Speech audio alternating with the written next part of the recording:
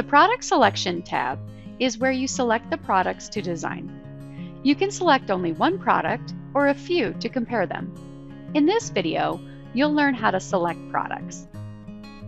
At the top of the tab, you can select the preservative treatment. The preservative treatment option is a design parameter applied to the design of Paralam Plus PSL products only.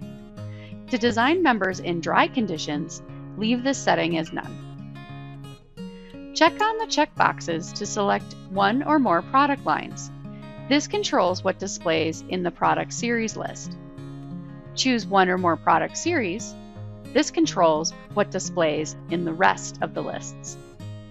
Then choose one or more depths. You can also specify a custom depth. Depending on the type of member you are designing, different selection boxes will be shown. Since in this video we are designing a floor joist, the next box is spacings. Choose one or more spacings or specify a custom spacing. Finally, choose the number of plies. Once you have at least one item selected in each box, the Solutions and Reports tabs will enable, so you can design the member.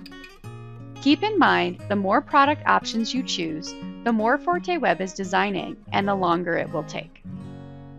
If these product selections are common to your business, you can save them as the default. For members, ForteWEB saves the defaults for each member type, so new members of the same type get created with these selections. You'll see this button on multiple tabs. Saving defaults can save you time by setting up your jobs, levels, or members the way you want them. If you ever need to reset these defaults, go to Settings and click Reset All Job Defaults. If you need more information about the Product Selection tab, launch Help or chat with someone on the support team.